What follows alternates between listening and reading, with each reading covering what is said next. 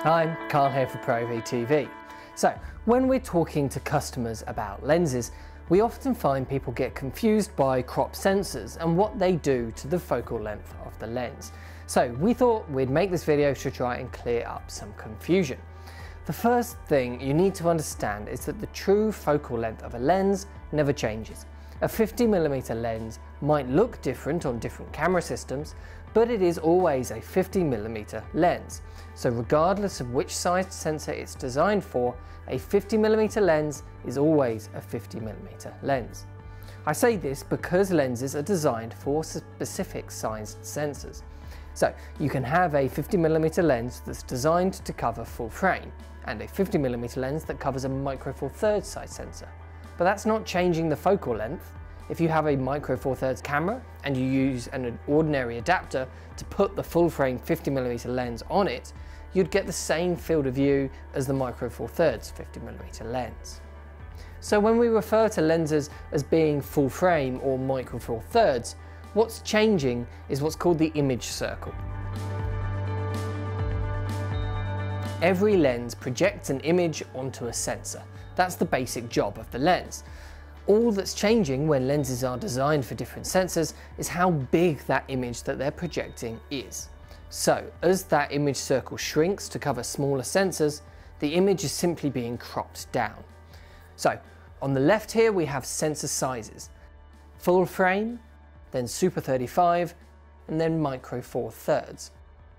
And on the right, we have a 50mm lens projecting an image. It can project all of that image to cover the full frame sensor, or a smaller section of the image to cover a smaller sensor. So, all you have to do is make sure that your lens is covering the size of your sensor. If you put a micro four thirds lens on a Super 35mm camera, you'll have a huge black vignette. But with a full frame lens, you'll get exactly the same results as you would have with a lens which is designed for Super 35mm, because all the rest of the image is just being thrown away.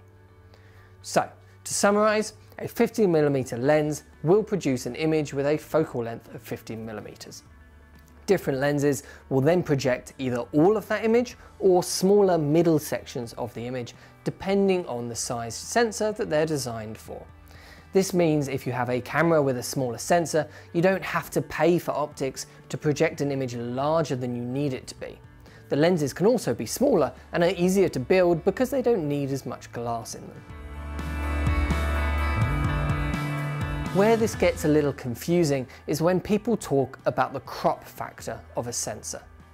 Full frame is used as the standard size, then APS-C or Super 35mm is roughly a 1.6 times crop.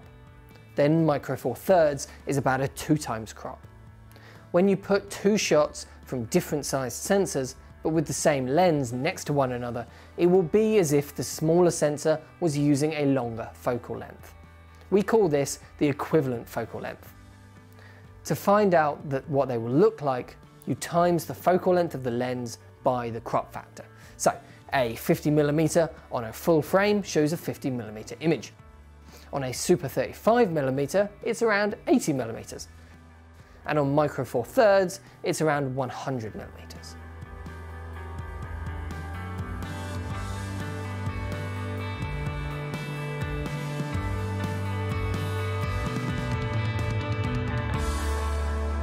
So the last piece of the puzzle is speed boosters, or focal reducers. These are a style of adapter that is designed to take advantage of a very specific situation. If you're using a full frame lens on a smaller sensor, a lot of the image that's being projected is just being wasted. So a speed booster is an adapter that has some optics in it to shrink that whole full frame image down to the smaller size. This is why speed boosters have a crop factor of their own in their name. You find 0.64 times speed boosters, or 0.71 times ones. This is referring to how much the speed booster is shrinking the image. This makes the resulting image wider, sharper, and it lets in more light. But for focal length, it makes matters even more confusing. Say we have a full frame Canon lens on a Super 35mm FS7 camera with a 0.71 times speed booster in between the two. So now we have to take the 50mm lens, times it by the 0.71 to get 35.5mm, and then apply the 1.6 times crop factor of the camera to get 56.8mm. That's actually much closer to the field of view the lens would have had on a full frame camera. Now the disadvantage of this is of course you have to use full frame lenses if you're using a speed booster. Now hopefully that helps. If you have any more questions you can of course leave a comment down below and I'll do my best to answer it for you. Thanks for watching and make sure to subscribe to this channel for more videos like this.